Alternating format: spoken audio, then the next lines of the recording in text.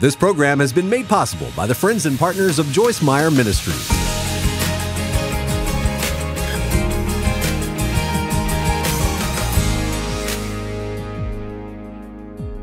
Welcome to Enjoying Everyday Life. Thank you for joining us. I'm Ginger Stocky. Joyce will be along in just a minute.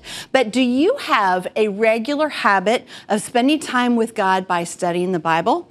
That is great if you do, and okay if you don't, because we have an exciting challenge for everybody that will help fix that. It will help form or strengthen that daily rhythm of spending time with God in His Word every single day. It's an easy, fun way to do it. It's called the 30-30 Challenge. And you can sign up right now and begin prioritizing learning how studying the Bible really changes your life. And you're going to begin like this. We're going to challenge you to take 30 minutes a day for 30 days. Now, that may sound like a lot, but believe me, when you begin doing what you can and with using all these tools that we have for you, before you know it, you'll discover that it's really making a difference in your life. We have online tools that will help you along the way, study guides, downloads, tips from Joyce. She's walking with you through this so you're not alone, and a whole lot more at joycemeyer.org/30-30 challenge. And we have person after person after person who have told us what an impact this has made in their life. We hope you'll be one of them and you'll join us for that challenge right now.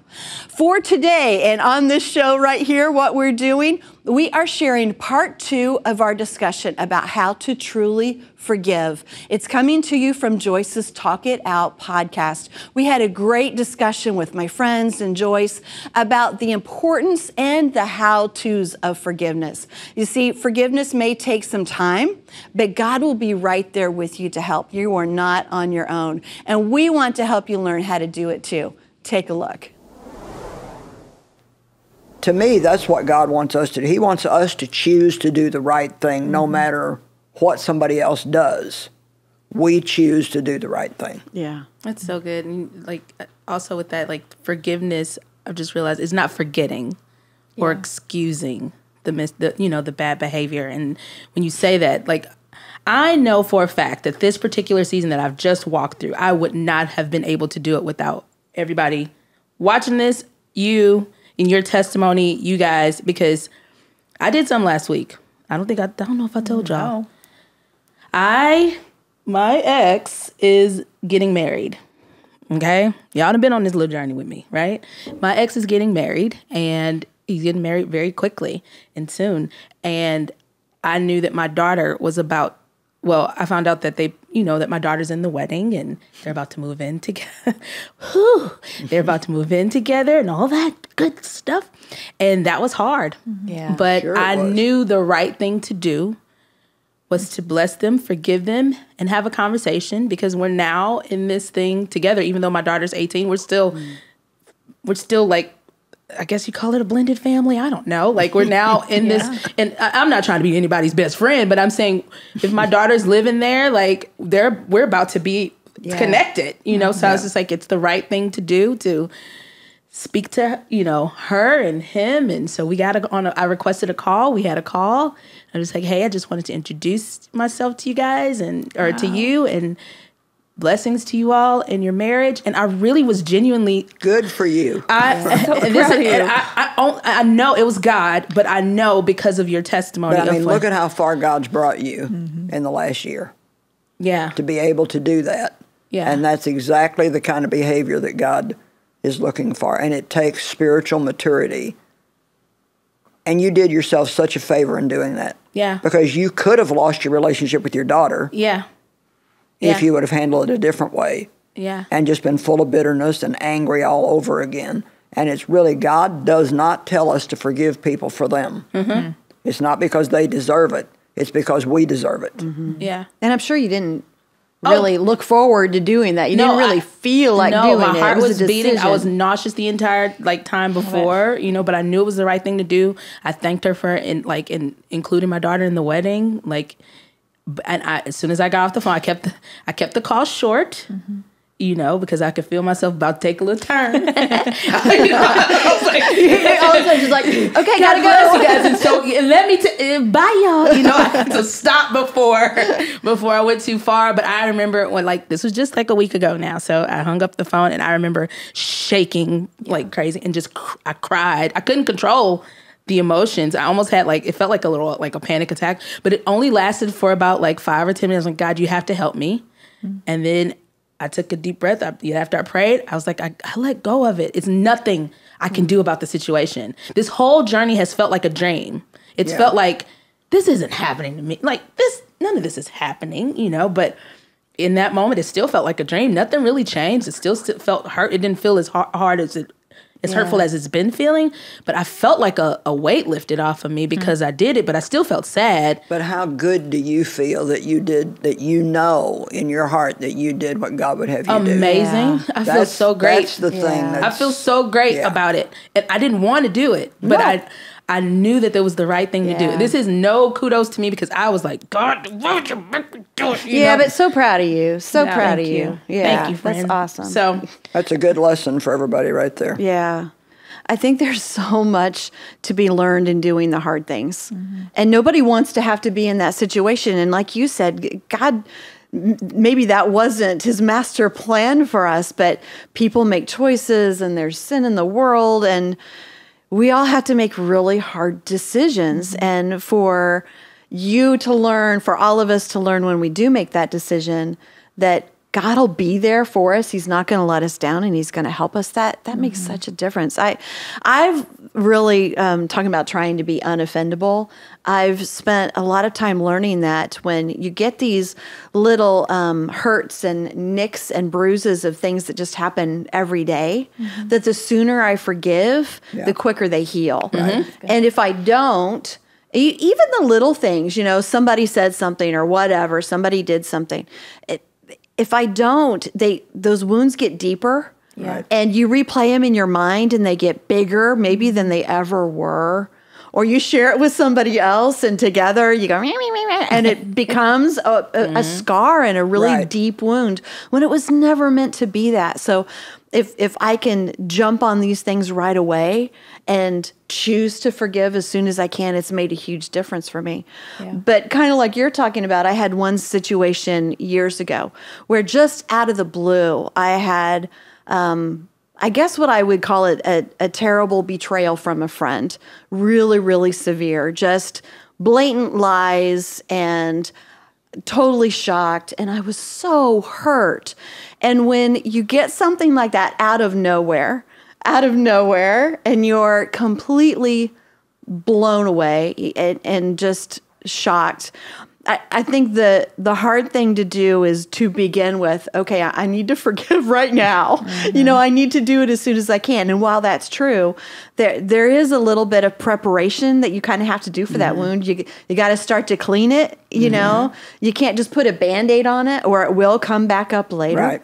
And I really learned that through that time that I had a lot of work in my heart to do that was part of that forgiveness process. So it wasn't just okay, God, I'm going to forgive and I'm not going to think about this anymore. I'm going to move on, forgive and forget. It doesn't work that way. It was God showing me step by step by step. This is what you do first. You know, you make the decision to forgive. And then you stop wallowing in it. You stop reliving it. You stop thinking, what will I say next time I see that person? You know, so many steps that he showed me that really helped me to get through that really deep wound that I'm so grateful for because it's taught me so much for the future. And like you said, I think it did help prepare me for God, for what God wanted to do in different areas of my life. One of the first things that God wants us to do that's so helpful is to pray for the people that hurt you. Yeah. It's so hard. And it's really hard in the beginning. It is. It gets easier. Yeah. It's, you know. Oh, don't make us do that. It's not that hard. I didn't even want to read a certain book of the Bible because it was his name. I was like, skip that one. I'll tell you what helped me. I used to think that if I prayed for God to bless somebody, you know, he's going to give them all these nice new things and promote them. And, you know, but that's not really when you pray for God to bless somebody who's in sin or who's done something wrong, probably the first thing he's going to try to bless them with is some truth and reality about their own behavior. So we make a mistake when we think the Bible says, pray for them, really bless, and do not curse them. And that literally means pray for them, don't say evil things about them, but say good things. Yeah, with that, I'm praying, bless them really good, Lord. Yeah. I like show them some really good stuff. Bless them, Lord. But that all the blessings. Really, I mean, the praying for my dad all those years finally brought him to the reality that what he had done was wrong. And, long story short, and everybody's heard it, he finally was saved as a result of, I'll never forget when he looked at Dave and he said, Dave, most men in your position would have killed me. And all you ever did was show me love. Wow. And That's so, a huge statement. What you did in this last situation, in a way, you did, not that you're trying to do something to them, but you did more to them than if you would have openly come against them, because that kind of love, you can't argue with that. Yeah. It's like, what can you do with that? You can't find any fault with that. Yeah. And the crazy thing is, like, it immediately made me think of some of the things that I'd gone through. I think when we first started the podcast, I would talk about my issue with my father. And that was before I even found out about the infidelity or anything, and that was such a hard thing, going through that forgiveness with my dad. And in that moment, it felt like the worst, hardest thing that I could have ever done. But forgiving my dad, even though my dad never really apologized, like, our relationship now in these past couple of years has just catapulted. It's nothing he's done. I literally just like, you know what? I'm tired of being mad at this man. Like, it's exhausting. I'm tired of being mad. I just don't.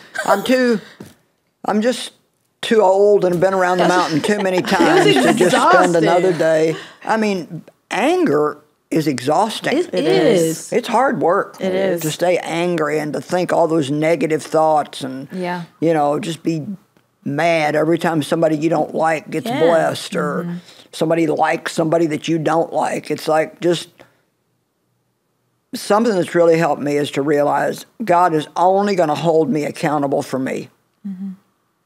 He's not going to hold me accountable for what somebody else does. But when I stand before him, I'm only going to be held accountable for me and what I've done. So my job is to do the right thing by God's grace, with his help, no matter what anybody else does.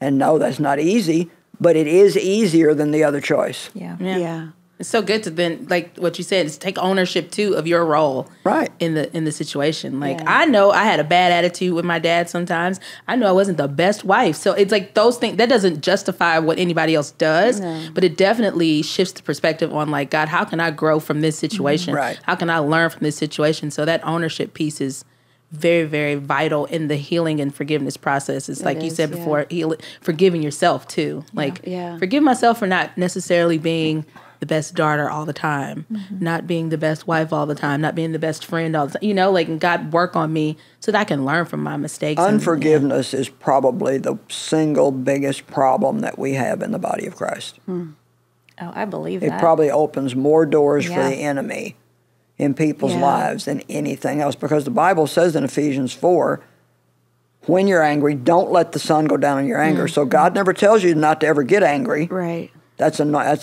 I'm so glad. It's a normal human emotion. Right. But he says, when you're angry, do not sin. Yeah. So you feel that anger, but how you handle it, what you do with it, is the question. Yeah. Don't let the sun go down in your anger. Don't get the devil any such foothold in your life. So we actually do open a door and invite the devil into our life by staying mad. Well, that needs to be said again. Seriously, because there are so many of us right now who are giving the devil that opportunity, and we don't even realize it. We don't even know our people what's wonder, happening. why am I having this problem? Why did this happen to me? Well, maybe you opened the door for the enemy by not being obedient to God in forgiving somebody. You know, I prayed this morning. Hopefully thousands and thousands of people will hear this, see this, and forgive somebody. But even if one person will forgive somebody that they're hating or holding something against, the world that we live in today is sick. Yeah. And it's in pain. This whole planet is like a ball of pain. And it's mostly over this kind of stuff. Yeah. It's people hating people because they're different than they are. They're hating people because of something that happened, you know, way back over here somewhere that nobody can do anything about now. The answer to so many of our problems is to forgive and to walk in love.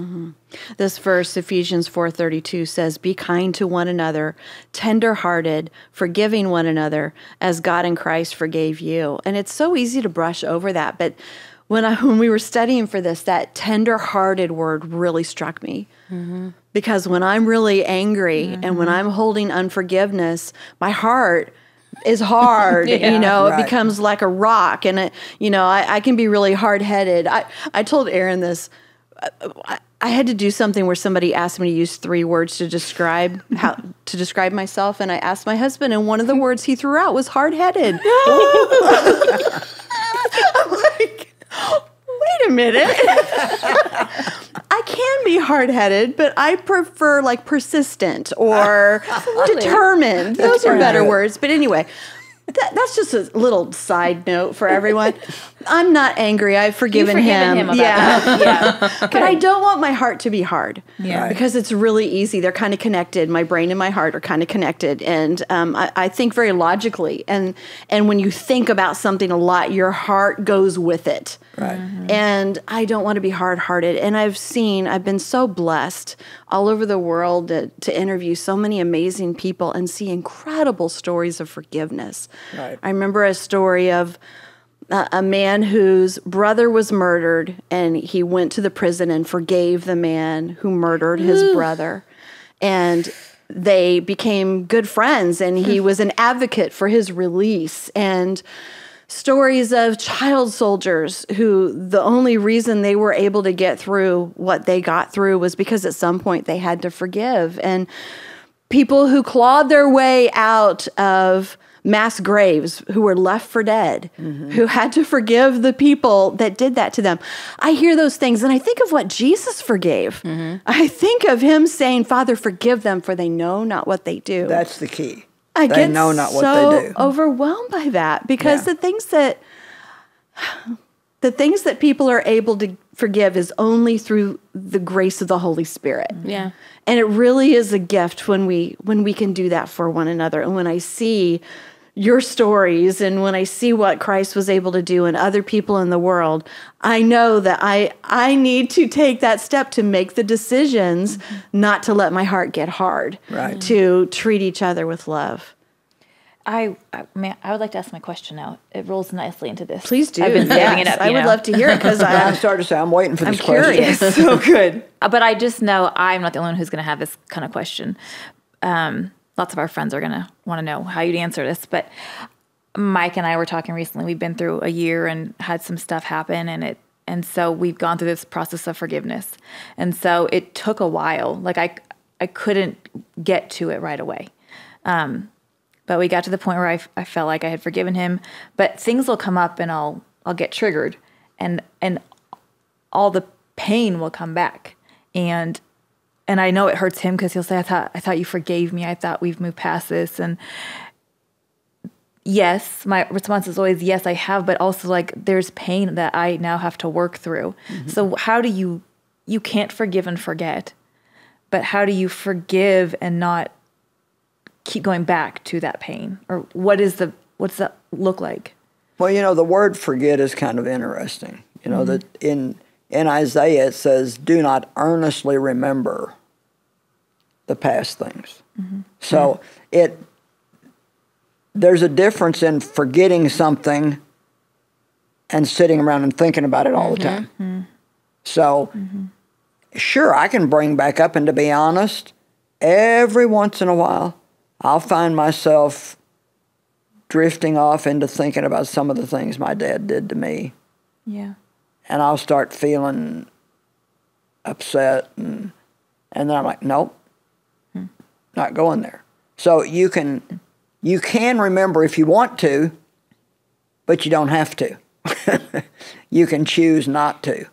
And so in a way, we can forget, not that you could never bring it back up.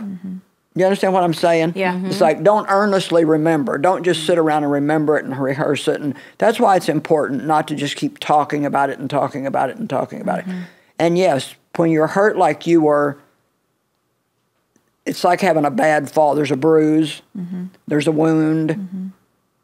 There's a scab. You know, it's like healing sometimes hurts worse. You know, if you fall and you hurt yourself, it hurts. But then when that wound starts to form a scab, it actually hurts even worse. So it does take some time to work through it, but that still doesn't mean that you haven't forgiven. Yeah, I think that's a really good point. That because when this happened last week when we had this conversation, I can remember at what point whatever happened, it was dumb. It was a dumb thing. But in my mind, I flipped over to connect why that made me mad. And I could just feel myself like fueling my own anger and reacting in a way that was totally uncalled for. But I justified it as, well, I can be mad. I've forgiven you, but I'm still mad.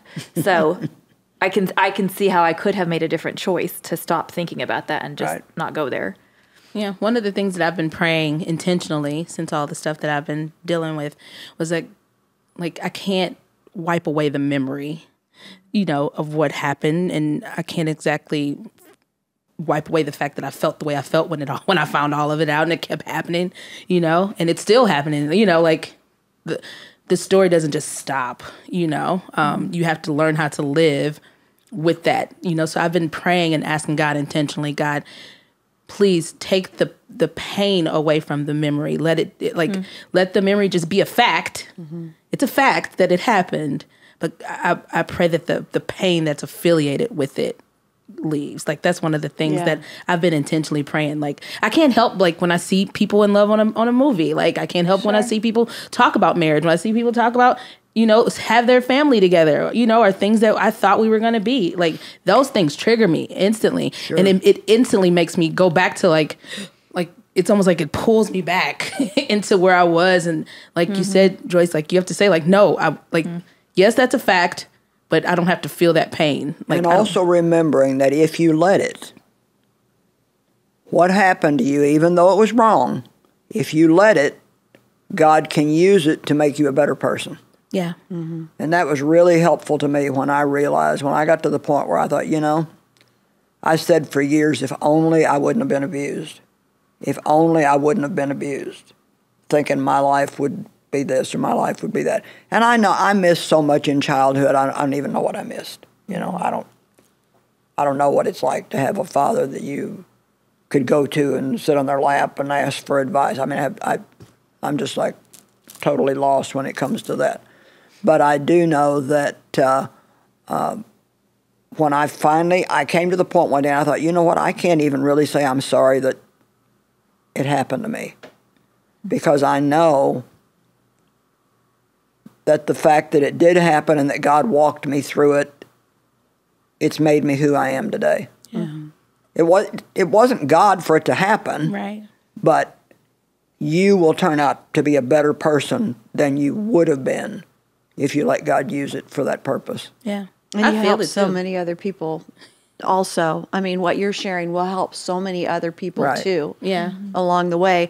All those different stories, of forgiveness that I've heard, I never heard anyone once ever say, I wish I would have held on to it a little bit longer. Yeah, right. I wish I would have not forgiven. Yeah. And That's good. Everyone is moving forward because they forgave. Right. Not wishing they would have stayed mad longer. Yeah. And so you're right. God will use this in all of our lives. Whatever it is that we give to him, he'll use in a positive way for our good, for his good, and for the good of others. Yeah. One verse I love that it's not about forgiveness in particular, but 1 Corinthians 13, where it talks about what love is. And so I was going through that recently and thought it's patient and kind. And so to take whatever situation you're upset about and apply those words to it I can't change their behavior, but that's how I need to respond. That does make you a better person. I mean, that does help you grow to where God wants to take you when that's your focus, not why you're so angry. Yeah, yeah. Well, this is great stuff. I mean, I really just think several people listening have maybe had something that's seeped into their spirit. Maybe you're thinking about forgiving. Maybe you're ready to make that choice. Maybe you've made it as we've been talking. I don't know. But I'm so grateful for all of you sharing what you've been through and what God's doing. I always hate to hear somebody say, I'll never forgive you. Oh, yeah. Anytime I hear that, I think, don't make that vow to yourself that you'll never forgive somebody, because your life basically is on hold until you make the decision to forgive. So what do you think? I realize that right now your heart may be just a little bit tender. This is difficult stuff to do. It's difficult to talk about.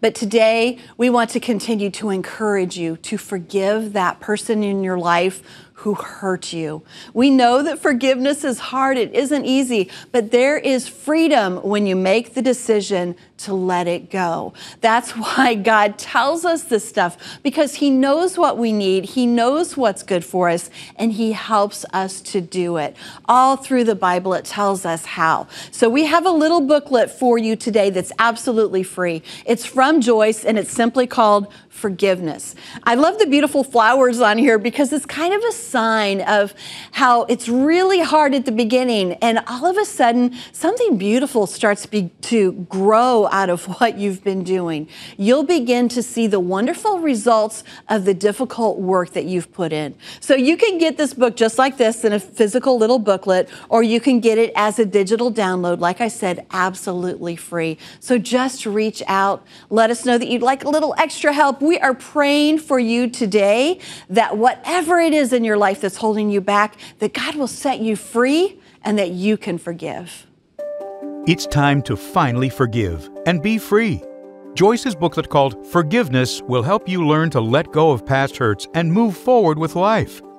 You can trust God to make wrong things right, so quit holding a grudge and allow Him to work. This free resource is available today as a physical booklet or digital download. Visit online at joycemeyer.org or call 1-800-727-9673. Digital resources are stored on the Joyce Meyer app, so download it today. Need a girls' trip?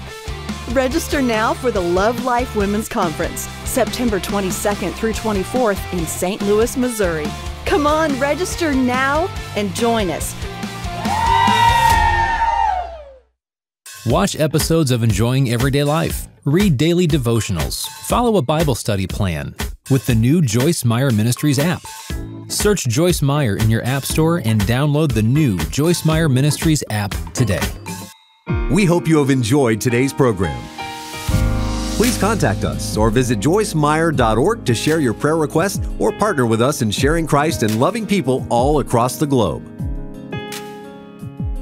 This program has been made possible by the friends and partners of Joyce Meyer Ministries.